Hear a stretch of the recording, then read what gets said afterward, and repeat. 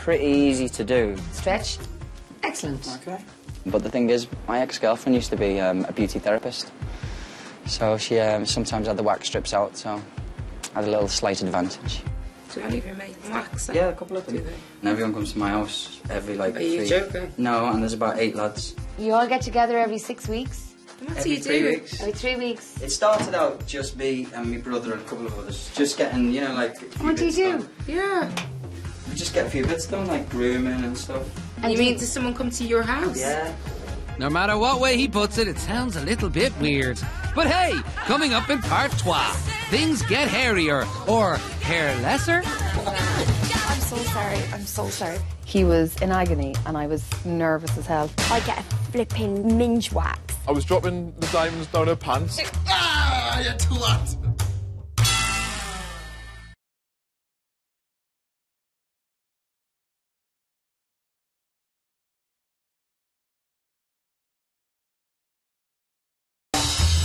Welcome back. Earlier in the show, our brand new bunch of super celebs learned about waxing, skin conditions, and Lice. Did you see any of that on Geordie Shore? I'm sure he did. And is romance beginning to blossom already? That we're gobsmacked how good-looking Irish girls are. Yeah, I'm kind of interested to see. I don't know if he's feeding me a web of flies or not. I know your game, Greg. What's wrong with you? Oh, no, that's awful. You shouldn't have grabbed Nadia's hand, should you? Now it's time for Carol to take the waxing challenge.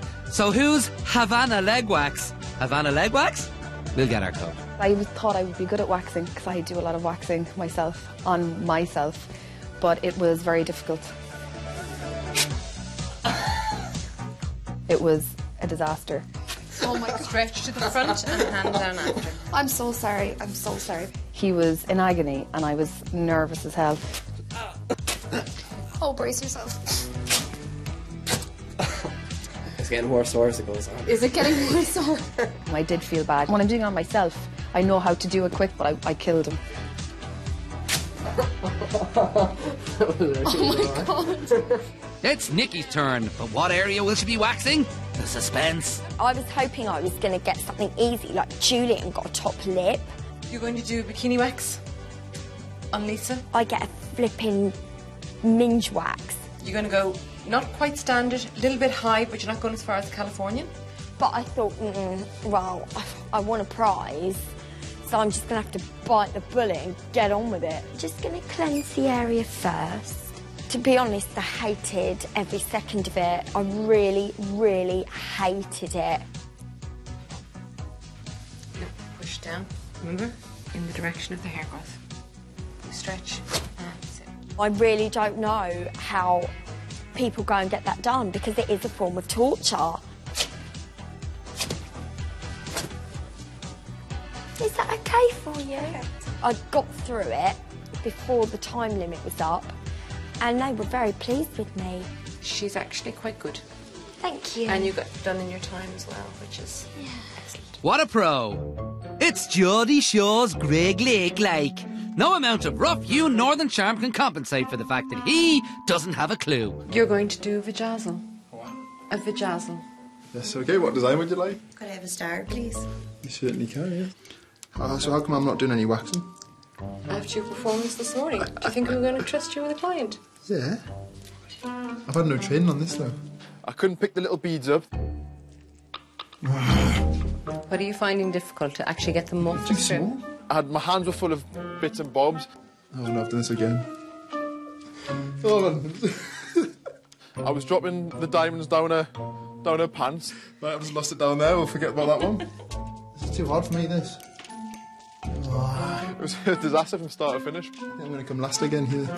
In fairness, it's not a great job. Okay, you've 5 minutes left. You're not going to make a star, so is there some way you can compromise and send your client home happy? Her name was Michaela, and I had like the start of the star, so like an M-ish. So I said, oh, that'll do. I ran out of time. It's like an M-ish. It's an M-ish. If you get a marker pen, I can make the best of the name. It was a good effort though, I thought, first time. No training. Not bad. Hey, nobody died. Can you guess who volunteered to be Nadia's client? Why, it's Greg, who's taken a sudden interest in male grooming. Greg is my client, he's lying on the bed, and they were like, OK, we're going to do a chest wax. This is to get brownie points back Okay. for a few other things that didn't go quite right today. Isn't that right, Greg? That's the one. They were like, oh, Greg, let's do something different. Well, instead of doing the whole chest, could we do like a little love heart symbol or something like that? I was thinking, I can't say no here, so I lay down. I'm like a care bear. Greg, yeah, like I'm a loving care bear. And I'll tell you what it is, I've never had so much pain in my life. Ah, you twat! He was jumping off the bed. Don't be such a wimp. Take it like a man. It was really fun inflicting pain on him. Oh my god, this is so much fun. Just relax, just think of really nice things. Good. You count. You did very, very well, Nadia, to get it. You got a good shape into it. So really good. Aye, well, Nadia, I have to say, Nadia has made a mark on us now. Look, he's got a heart on. Great job, Nadia. It isn't the slightest bit lopsided. Things you do for girls, eh? You've completed your day of waxing, so for the people that Sheila looked after, the winner is Nikki. Yes! I'm the winner! Yes, I'm the winner! Oh, thanks, Sheila. So for the celebrities that I looked after today with the waxing, the winner is Philip. Oh my god. Thank you. Thank you. Thanks very much, guys. So Philip, your prize is 2 pairs of beautiful cufflinks from Gemini Jewellery. Thank you very much.